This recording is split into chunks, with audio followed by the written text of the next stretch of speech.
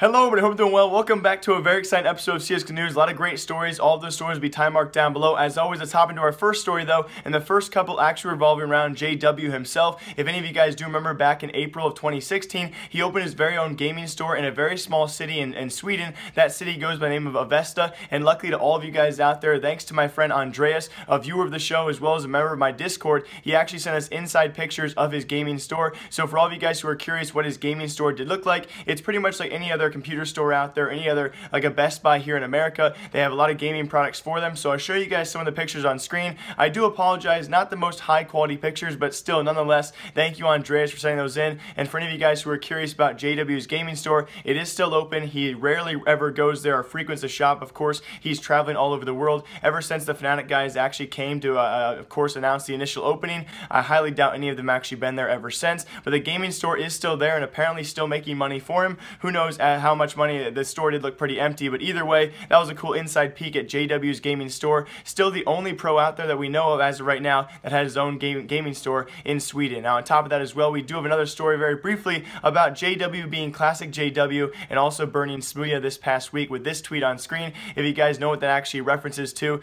I'm gonna sign this contract without reading it. Of course, famously, just a couple weeks ago, actually, we had Smooya argue that Epsilon had locked him into his contract. He was a part of their bench and being underpaid, while apparently it was in his contract negotiations that if he was on the bench and not on the starting roster, they were allowed to pay him such a small rate. So that was the joke there. JW doing classic JW things, but his store is still doing quite well, so congrats to him. And also in very important CSGO news for all you upcoming E-League major watchers as well as sticker investors out there, I know many of you guys are aware we've seen a huge price soaring of the TyLoo sticker prices, mainly in the holos and the foils. Of course, their regular sticker price is way above average as well, but I'm going to focus mainly on their holos and foils and why you guys should at least be very wary, be very cognizant, guys, of this market, and please do not invest. And if you do, just be careful. I think these prices are very inflated, and they will come back down. Now, people are speculating right now that, of course, TyLoo, we've pretty much confirmed 100% they will be forfeiting their spot to the major, and it does seem likely the third place Asian minor finisher, that will be Flash Gaming, will replace them at the major qualifier itself. Now, they're currently in talks, confirmed by HLTV, with Valve about their stickers coming into the game.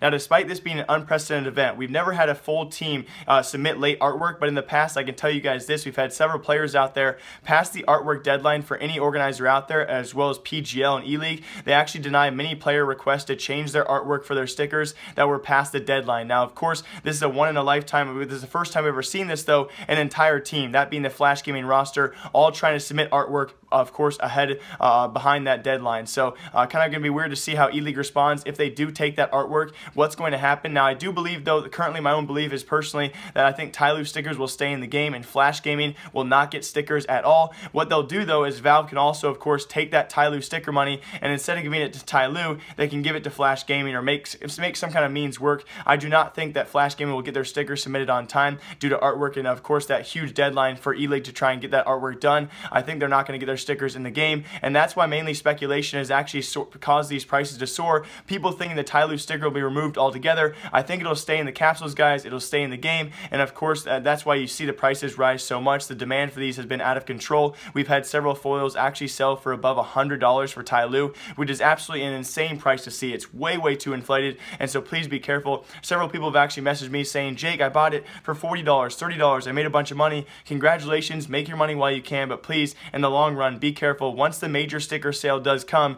these stickers will 100% drop in price unless by some weird definition or some weird way that Valve actually does remove the TyLoo stickers from the capsule and only the stickers that have been opened actually stay in the game. I think that'd be an idiotic move by Valve to do. I do not think Flash Gaming will get stickers. I think TyLoo stickers are here to stay and they will drop in price, so please be careful about that. Now, of course, all of this coming around the rumors that the third place team, Flash Gaming, is in talks with Valve. They should be replacing TyLoo at the major, and that actually does come with some other circumstances for the Pick'em Challenge. Let's say Valve still needs to make announcements for the Pick'em Challenge. Will TyLoo be a guaranteed 0-3 pick? Because if you don't have a sticker, you can't be in the Pick'em Challenge. So if Flash Gaming does replace TyLoo, does that mean TyLoo is going to be an automatic 0-3 pick? We have to wait for updates on that, but also for updates for all of you Flash Gaming fans out there, the few, the proud, the Flash Gaming fan base out there. We do want to talk about, though, their visa issues and the team issues as well. I've had many comments over the past few days of my negativity towards Asian teams, and that will continue. They will be by far and away the underdog, the underwhelming team here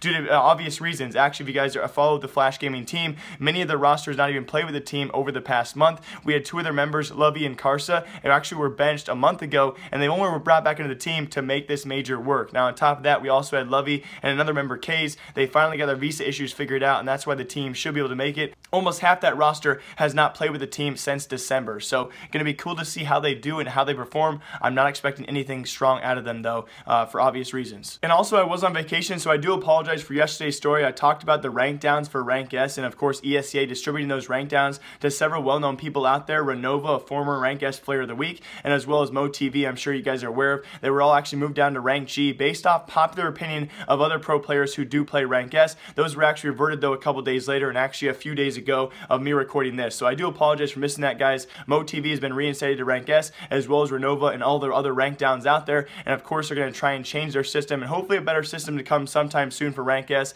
and not have it be that kind of criteria where other players can actually kick out other players just based off a popular opinion. So on top of that, though, even more importantly, for all you CLG fans out there, I'm not really sure the future of this future CLG roster. Now, currently, of course, CLG has no CSGO team. Their members have spread out far and thin. We have Ricky looking for other teams, as well as FNS. The current three players who were playing together, formerly of CLG, and then they were playing as Unemployed for Christmas was their team name. That was actually Cutler, Ethan, and Kusta. Those are the three players that would retain the majority spot for EPL next season and ECS, and that was their main debate, or their main, the thing they had over organizations who were going to try and sign them. Of course, if you have big spots in EPL or ECS, that's a big selling factor, but it does seem, though, Cutler announces on Twitter he's going to be a free agent, so I've actually reached out to both him and Kusta, and as well I'm going to try and reach out to Ethan later via Twitter and find out what this means for the majority part they actually have in EPL or ECS. Will that spot be forfeited if these players don't play together? I'm also going to reach out to ESL Pro League if you guys know what happens here. If the majority roster who holds those EPL and ECS spots does not play together,